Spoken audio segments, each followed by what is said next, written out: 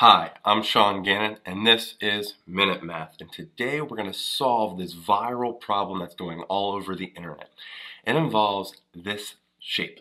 Now, the shape here is a circle with a green area, and then it has 13 white circles inside, and our goal is to find the area of the green part. We are going to assume is that the white circle has a radius of 1 unit. Okay, so it has a radius of 1 unit, and that's all we need to know to solve this problem. Okay, so if you think you can figure it out, just pause this video right now, see if you can get an answer, and then see if it matches up with our answer.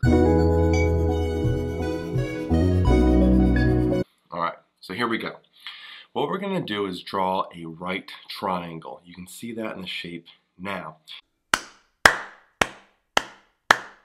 We know we can find length AB and BC. So one thing we know that the length of AB we can see is if the radius is equal to 1, then the length of AB is equal to 4 units, whatever those units are. So it's equal to 4. We can see that moving over there. Now we also know that the length of BC is equal to 2. And this is going to be crucial because what we want to find now is the length of AC. We don't know that. And we're going to use our good old friend Pythagoras. So Pythagoras tells us that a squared plus b squared equals c squared. So let's apply that with our side lengths. Okay? So our length, our c value in that sense is AB. So the length of AB is equal, or squared, is equal to the length of AC squared plus the length of BC squared.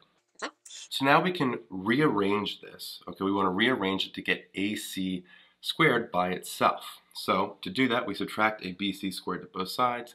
Let's put the AC first. So the length of AC squared ends up being equal to the length of AB squared minus the length of BC squared. Well, we know what the length of AB and BC are, so we have that here. AC squared equals AB being 4, then we square that, minus BC being 2, and we square that as well.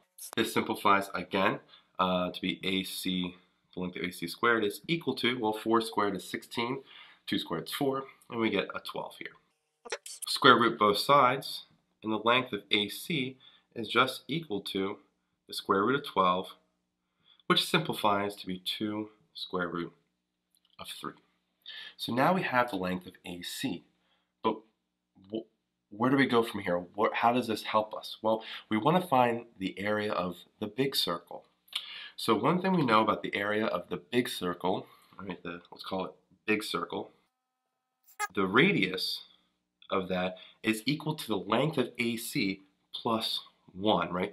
The radius of the white circle continues that, and we can see now the radius of the big circle is 1 plus 2 square root of 3. Now this is going to be crucial. So let's go find the area of the big circle. Area of the big circle here, all we know is pi r squared, so it's pi times our r value, which we just have here, which is 1 plus 2 square root of 3 all squared.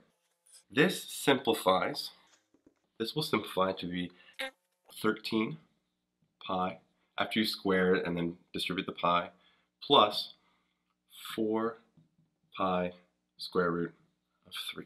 Okay? And this area of the big circle, all right, is, imagine if the white circles were out, it's just that big green one. That's the total area. But we have 13 little circles, right? With a radius of 1. Okay?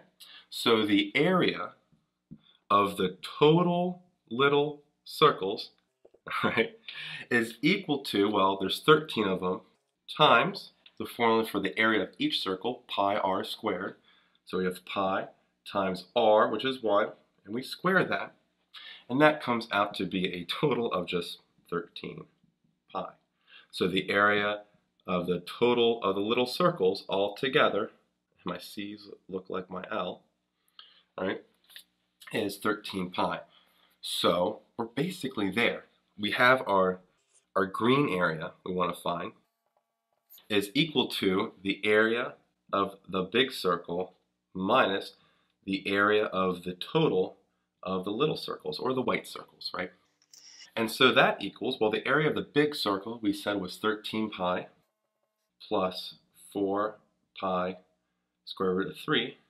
And the area of the little circles, well, that was just 13 pi. Hopefully you can see this. The 13 pi's just cancel. And we have our answer here. Our green area is 4 pi square root of 3.